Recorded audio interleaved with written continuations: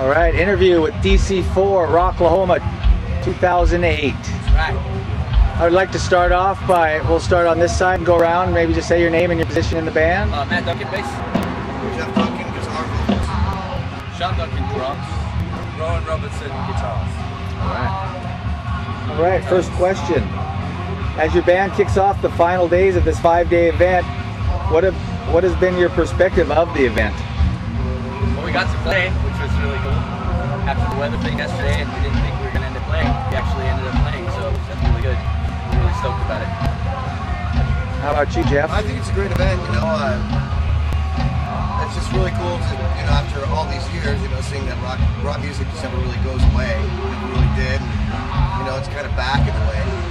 So I think events like this are just really great. I think the people behind them are really amazing people because they go through a lot to put these kind of things together just for rock and roll, which is really pretty fantastic things. The people behind the scenes and the bands, of course, as well, are really to thank. They go through a lot of work to put these things together. In general, what does it mean for your band to be able to play such an event? Well, it's just nice to have the opportunity given to us to come out here and do it. And like Jeff said, you know, as of yesterday, we didn't think we were going to be playing today, and we got a phone call this morning saying, hope you guys didn't leave town because, you know, we got some time for you. And we're like, hell no, we're going to stay. We didn't come out to Oklahoma to sit in a hotel room. You know, so it was just a nice, it's a great event for us to be at. We love being a part of it.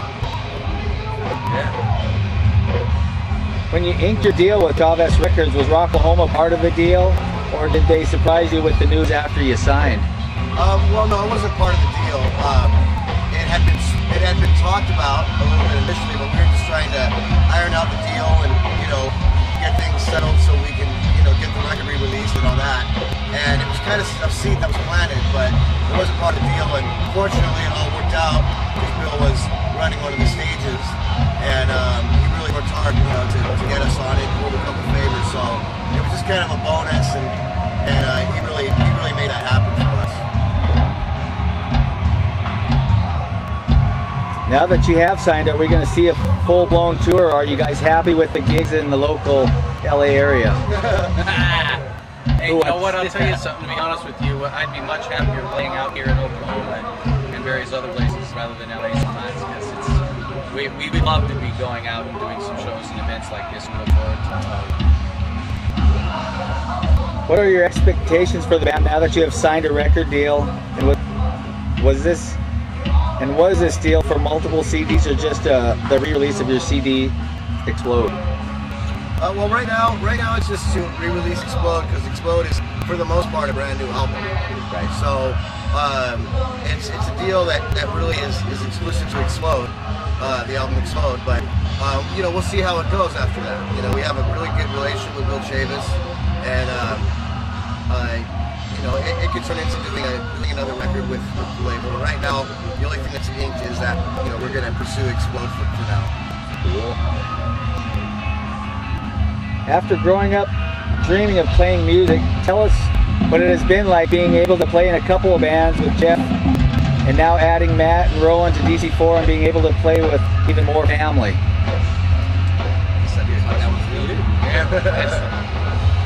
It's always been good, you know.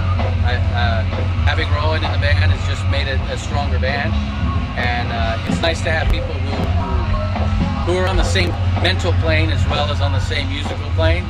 Sometimes with a band you have some marriage difficulties, one could say, and we haven't experienced that, and it's been a very pleasant experience. And sometimes it can be a bit rough, and this is why we hope to take it out farther, and we're looking forward to Seamus putting this in all the stores so we can start laying a foundation. What are the major differences from playing with Odin as opposed to DC4? Maybe. Well, DC4 isn't like 50 years old.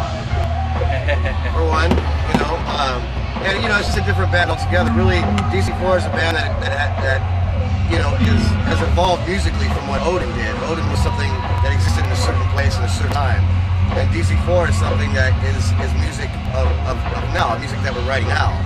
And you know, of course, it's different members. It's a different band.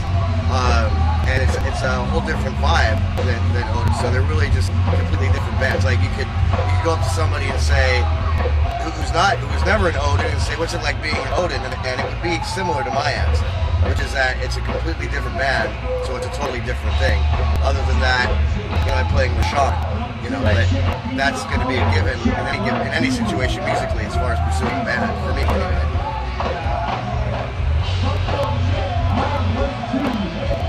Tell us how fortunate it is to grow up playing in the fertile LA music scene.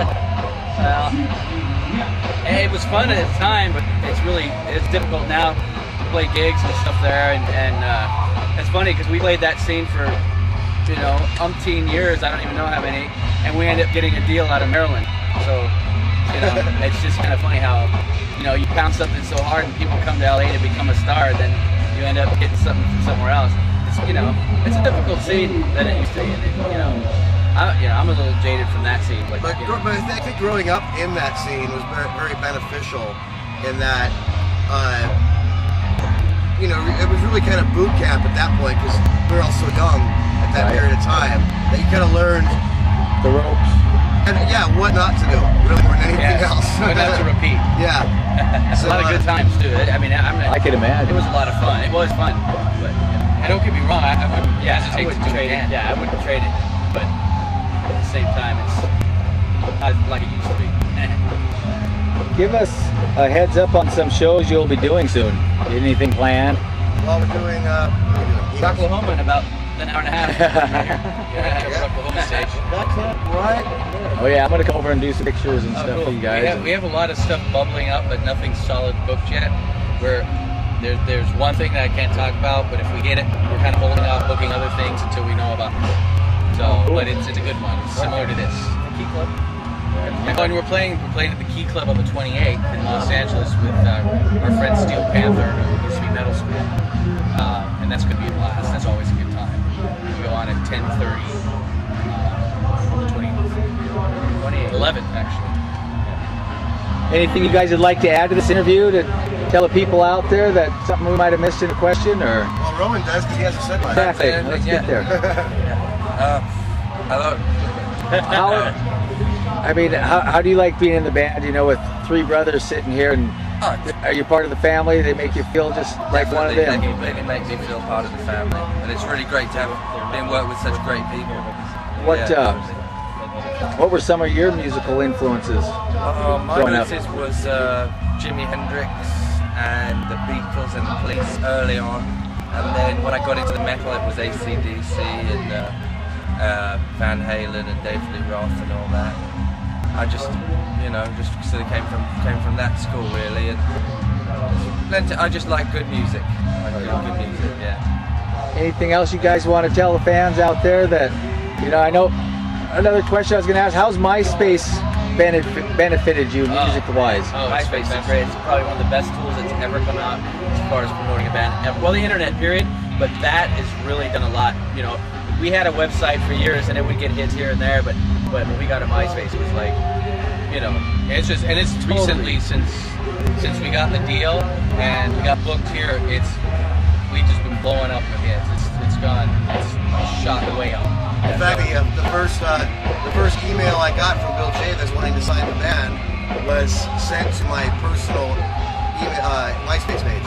So it's very beneficial. Right on. I got an email in there saying that this guy wanted to sign the band. So what can the fans expect tonight from you on stage? What do you, anything up your sleeve that's just some good, powerful rock, you know? What kind of impression do you want to leave on everybody? What do you want them to remember you for? I mean, the main...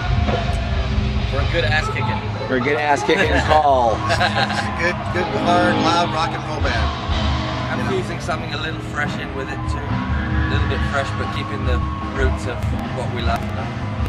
All right, this concludes our interview with DC4, Rocklahoma 2008. Yeah. Thanks, guys. On, man. Boom. Thank you. Yeah. No, I really appreciate this, man.